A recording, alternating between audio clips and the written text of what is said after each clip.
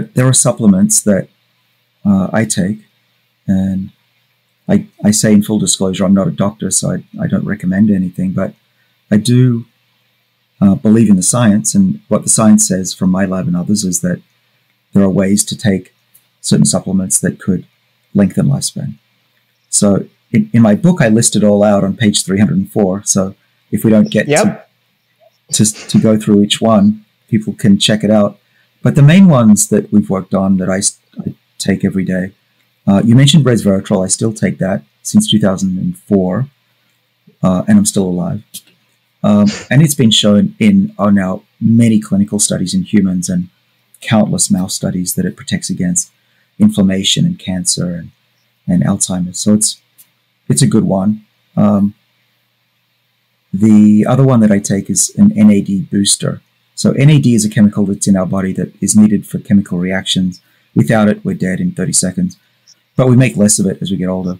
And so NMN is a molecule, stands for nicotinamide mononucleotide. So I take that to raise my NAD levels to where they were when I was young. And the reason for that is that the enzymes that I study, called sirtuins, they work to turn on the body's defenses against aging. And as we get older, because there's not enough of this NAD fuel for them, they do less work.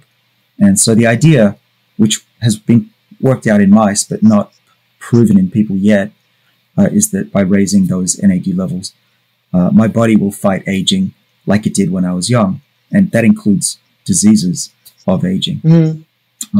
And again, I'm still alive, and the clinical trials are in progress. So I'm hoping to have some positive results to talk about probably by the end of the year. Well, I'm glad you brought up NAD because I'm a big NR fan, right? So and NAD for this now, and you talk about basically NMN a lot. What is the difference between NMN and NR?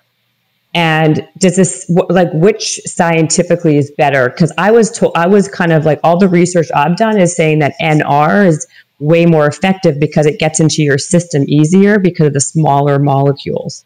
All right. Well, I don't want to jump into a legal fight here. There are vested interests involved, though I don't sell any supplements. So you can trust me as a scientist.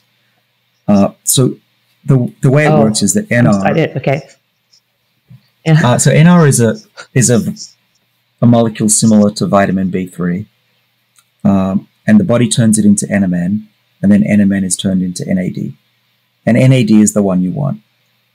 So they're very similar. They're just both precursors to NAD, and the body will convert both into NAD. I've done or helped supervise enough clinical trials that I know NMN will raise NAD levels 1.5 to 2-fold in the bloodstream of people without any negatives, so without any question. I haven't tested NR side by side, so I can't get into saying scientifically which one's better. But I can say NMN works both in the mouse studies that we've done and the human clinical trials for raising NAD. And this debate about which one's better because one raises NAD and the other one doesn't get into the body, well, I know that that's wrong because I've seen clinical trials for the past 2.5 years. What we need to have really is side-by-side studies of the two molecules, NR and NMN, given to mice and given to humans, and to look at the outcomes. Are there benefits? Until any of those are done, and they haven't been, I think it's premature to be claiming one's better than the other. Oh, I didn't know idea that you were in a legal battle. I'm sorry. I didn't mean to make it uncomfortable. I'm not. It's just a highly litigious space, and there's a lot of vested interests in that area. I'm not selling anything, so I think I'm just going by the data. There are also some professors who are involved with selling supplements that have strong personalities. They're on social media if you ever want to check them out. But yeah, who are they? I'm going to write them down. Let's put it that way. It's a hot topic. Well, because I live in LA, and NAD is like people get all the NAD drips, and you know what those are too. Those IV drips is like a really big thing. Yeah. And, I've been hearing about, I hear about NAD all the time. I've been taking it for 2 years, longer, maybe even. And I never even heard of NMN before, until, a friends of mine were talking about you. And I was like, what's the difference? And it's like hard to even say NR, how I can't even pronounce that, NMN. Like I didn't realize there's all these other like legalities around it. Do you think the IV works or no? Well, I would love to see some publications. And you always need these placebo controls because it's very easy to feel better after something's given to you. So that's the scientist in me talking, that I don't know the answer. But I can tell you an anecdote if you want, a pretty funny one for what that's worth. So I went it's worth to a lot. Well, it's a story. It may make you chuckle, that's about it. But I went to a very famous person from Hollywood who, I won't say the name of because I don't think they'd appreciate it, but someone who's been on TV for, many, many years. As well as movies. And so I was at their place and they said, why don't you try this NAD injection from my doctor? So I talked to the doctor who was there at the house and went by the next morning. It was early. I was feeling pretty rotten, 7:30 in the morning. And I suffered for over a year of having a spasm, or I would say continual cramp in my piriformis muscle, which is one that goes through the hole in your hip bone. Because I wrote a book and I was sitting down for 2 years and I didn't exercise much and I could barely walk. I was limping and I'd been limping for a year with a lot of pain. And I went to get this injection and it was straight into the muscle nearby the piriformis. And I didn't think it would work. So here's the skeptic in me. I'll do it for the sake of my friend because they really want me to. And I felt tingly. I felt that there was something going on. I walked out. That afternoon, I was at the airport flying home, and I was almost skipping in the way I was walking, and I couldn't figure out what was different. And it took me a lot of thought as to realize that pain had gone away, and it stayed away. It's never come back. And that's despite me doing physiotherapy and exercise and massage to try and get rid of this pain, and it wouldn't go away. This one injection seemed to be the answer. Really? And that was just an NAD injection? Yeah, it was. But it's, all my professor colleagues, please don't judge me. I'm not saying that was a clinical trial, and I'm not even saying that's proof of anything. But it is curious. That is. So do you get these NAD IVs then and all these other type of, like, how do you take it? Are you taking a supplement or how are you doing it now? Yeah, I'm taking NMN capsules that are similar to the ones used in the clinical trial. Wow. So can I ask you a question also? In your book, you also talk about it. And one of my doctors once wrote a prescription for metformin. And you talk about it, metformin also. Like, what does metformin do, and why should people take it? And do you still take it? I take it maybe a few days a week. Okay. I really think it's got a good chance of being a longevity drug. There are studies of tens of thousands of people who have taken metformin for their type 2 diabetes, for their high blood sugar. And those people actually are, on average, longer lived than people who don't even take the drug and don't have type 2 diabetes. Right. So that's stunning. The other thing is you can look at their cancer rates, heart disease, Alzheimer's, and frailty, and those go down as well in the high-risk groups. So I'm pretty convinced that metformin's going to be helpful beyond type 2 diabetes. So I take it a couple of times, maybe a few times a week with food. Now, the reason I don't take it more times is twofold. One is I'm very sensitive to it. My stomach feels sick when I take it. That's why I have to have it with food. The other reason is that it seems to reduce your ability to lift weights and build up muscle. And I'm in the process of trying to get my body back into shape. Really? exercising on days that I don't take metformin. Why is that, I wonder? Why would that happen? Well, the simplest explanation I can give is that metformin interferes with your mitochondria's ability to make energy, and that chemical is called ATP.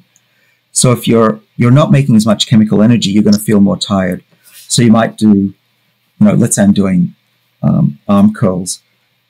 I'll do, instead of 100, I'll do 80. That would be the issue. And then you don't get the benefits. Yeah.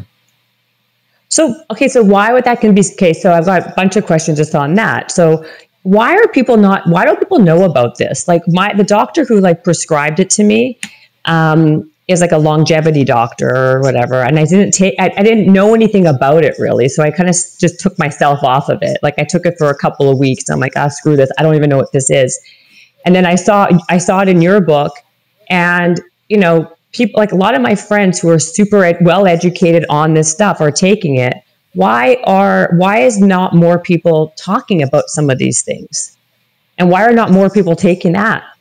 Well, most doctors are reticent to prescribe a medicine if you don't get a disease, haven't had the disease yet.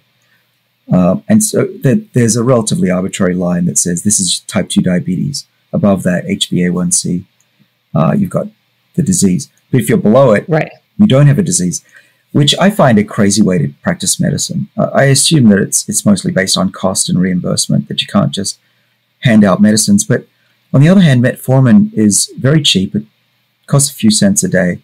It's available in other countries over the counter to anybody. Oh, it is? Yeah, it's just mostly it's the Western world that regards it as a drug. And but yeah, it's a very safe one. It's one of the world's safest medicines. It's on the list of the World Health Organization's essential medicines for humanity. But to your question, most doctors won't give you a drug unless you have a disease that the drug is designed for. And so, but if it's going to help with longevity, what is the correlation? Then you can't really do weights, or you can't really work out on it. You can't really do resistance training on it.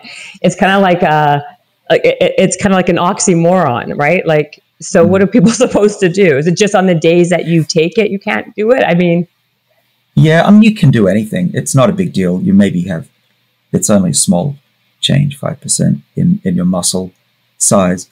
But in that study, those muscles were just as strong, and there was less inflammation in the muscle. So unfortunately, what happens, and I see this every day as a scientist, out comes a study, nobody reads it, nobody even bothers looking at the graphs. Someone in Reuters or AP puts out a press release, or the university does, and it becomes dogma, and there's almost no way to reverse that.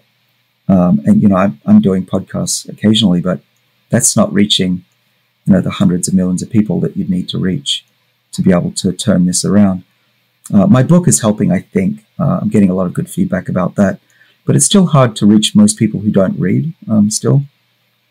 So ultimately, it's really up to the media to correctly interpret science, but that takes a lot of work, and they have to put out stories every day, and they don't have the time like I do to actually read a paper before writing about it. But you're doing such great things and such cool things. I mean, so if we can kind of just bounce back and forth here to the reversal of aging. So does metformin help with age? It may help you live longer, but does it help reverse the aging? Does that do? Yeah, that's an unknown. There's a study where just a short course, I think it was a week of metformin, maybe even less, a few days, reversed the clock. But that's, to me, that's a bit hard to believe. I'd like to see that reproduced. There was another study that was done that was super interesting. Was it Greg Fahey was a professor, and Steve Horvath at UCLA. They gave a cocktail to people, and it was metformin, is it growth hormone, and DHEA, and they got an age reversal of 2.5 years on average. Now, these aren't big changes, so I don't think metformin's going to turn the clock back 50%, something like that. I think you need this technology that I was describing where we really can reset the clock.